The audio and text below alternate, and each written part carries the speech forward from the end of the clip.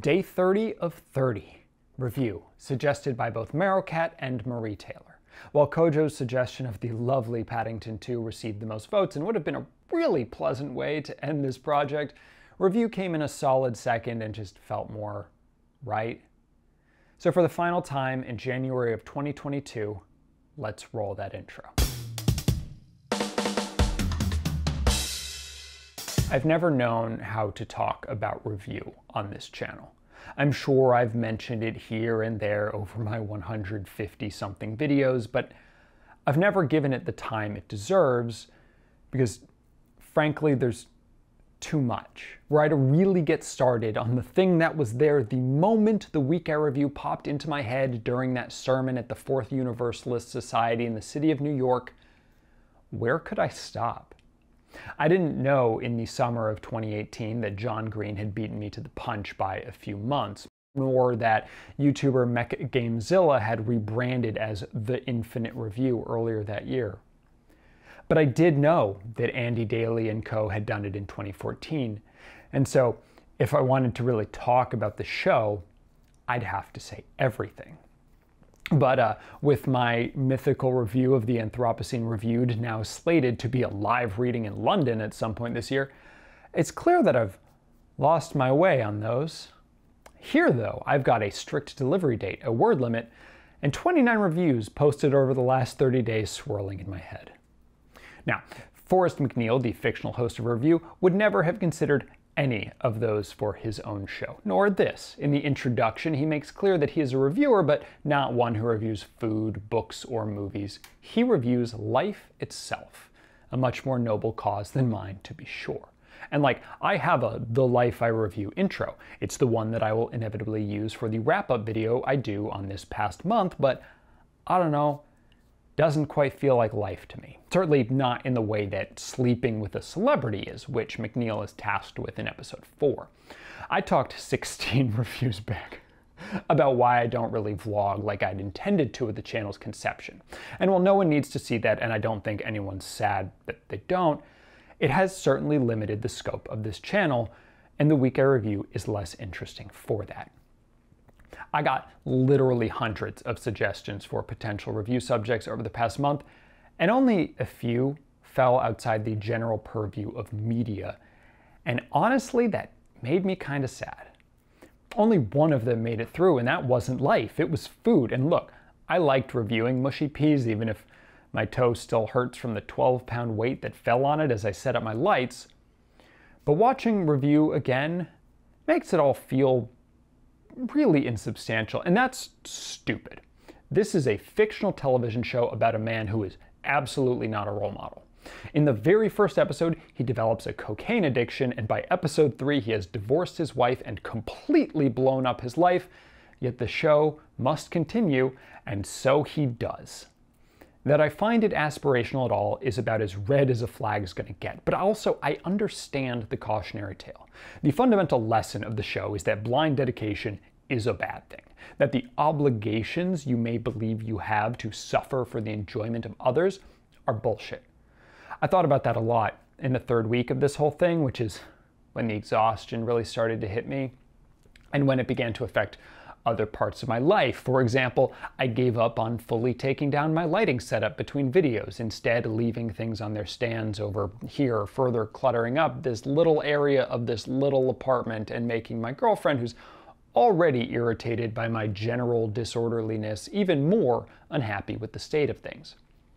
I dread the fact that when this video is complete, I have to finally deal with the shit that's been piling up here over the month. Maybe that's what kept me going. Has any character ever been as committed to their bit as Forrest McNeil, willing to lose everything for some vague notion of societal improvement by way of a patented 5-star rating system? The things he reviews are often like the first and final dishes in a Good Mythical Morning Will It episode.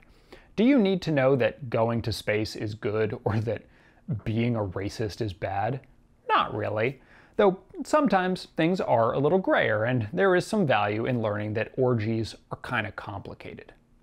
But the reason that you watch is to see such a deeply bland human being throw himself into all of this shit that you generally don't want to or simply can't experience. McNeil is stereotypically wholesome, not charismatic, or even interesting, and that incongruity keeps you coming back.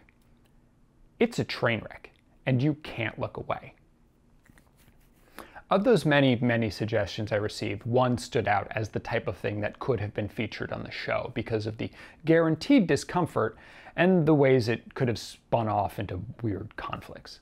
And the fact that I'm glad it wasn't selected laid bare the fact that the week I review could never have been as interesting as I wanted it to be. That the idea of reviewing life experiences is kind of beyond me. The suggestion came from Julia, a lovely person so dedicated to our occasional Discord voice chats that on Friday she risked not only her life, but that of everyone else on a plane by joining us over her phone's data connection during takeoff.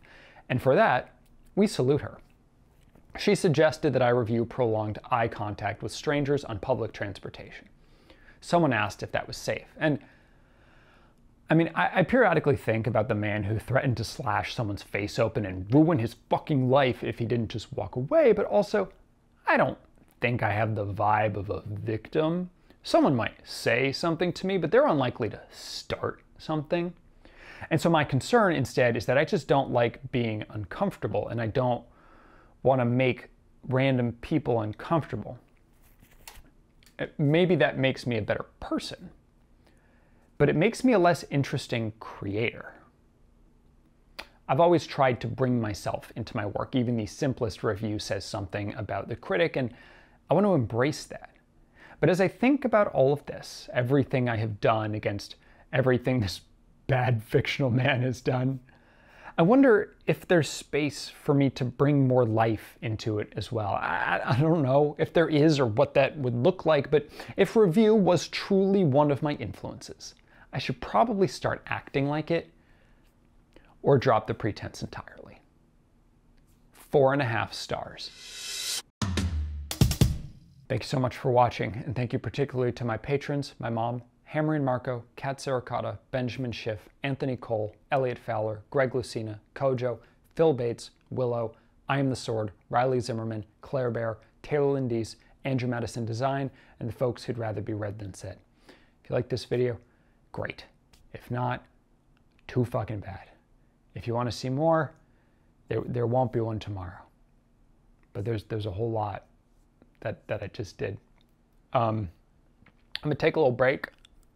I'll be back on Saturday. I'm gonna do a live stream where I watch all of these in a row. So that'll be fun. I have plans for February. I don't really know what happens after that. But for those who stuck with me through all of this, thank you. For those who didn't, okay, I get it. It was a lot.